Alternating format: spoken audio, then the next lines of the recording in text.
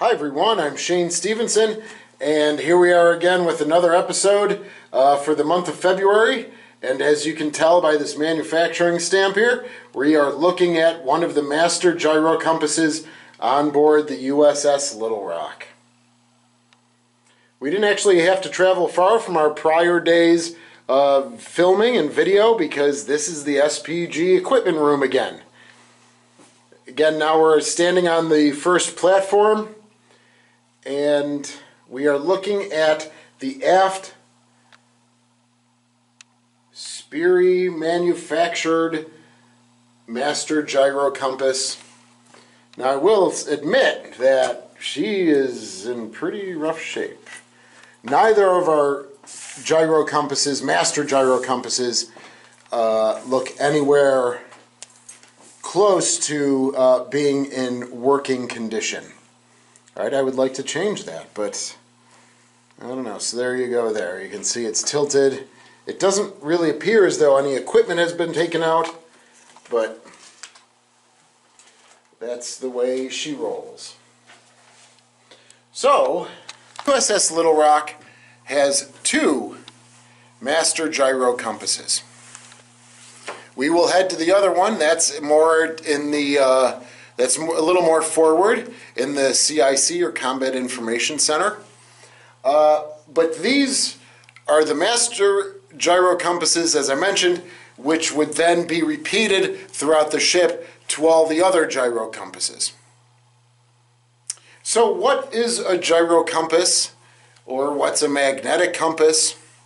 All right, so for these systems here, the gyrocompass was a modification, a different modification from just a magnetic compass.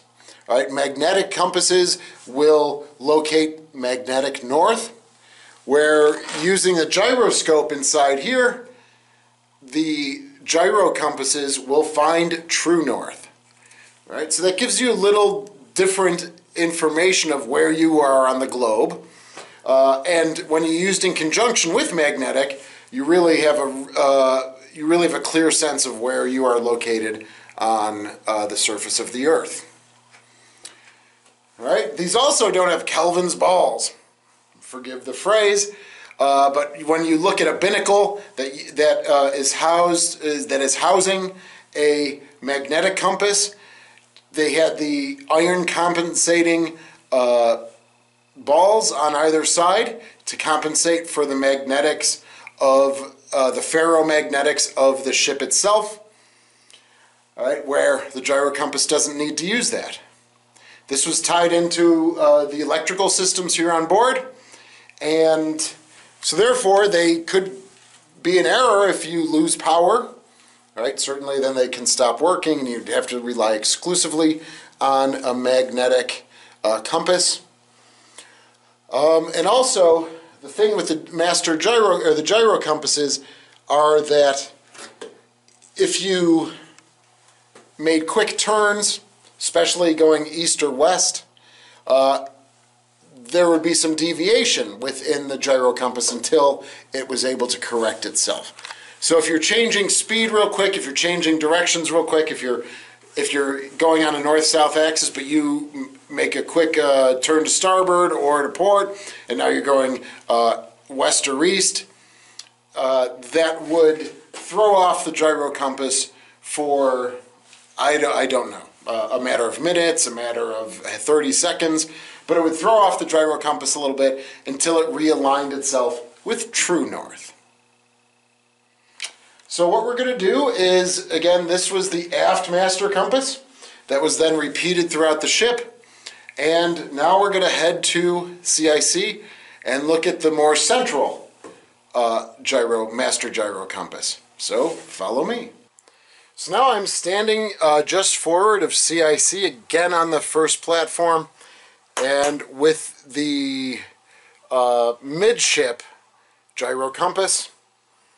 All right, and as you can see, I'm going to show you this. It is vertical as opposed to horizontal, but it does say gyrocompass center line right there. Oh, that might be too bright. So we are in the center line, just like the aft one I was just showing you. And here is this master compass.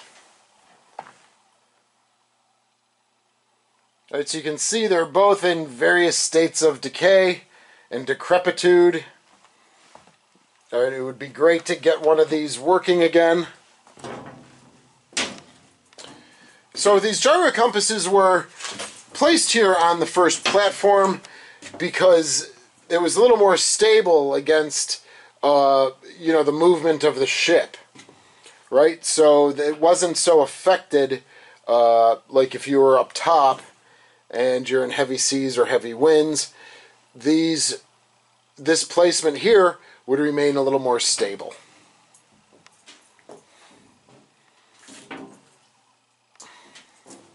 So I'd love to get one of those working in working order. All right, this was a DC, this was damage control central. We had some hydraulic oil over there. And then the stairs leading back up to the third deck. So I hope you liked this video. Please subscribe if you're not currently a subscriber. Again, 28 and 28. We've got a long way to go. And we'll see you again tomorrow. And I hope you enjoyed.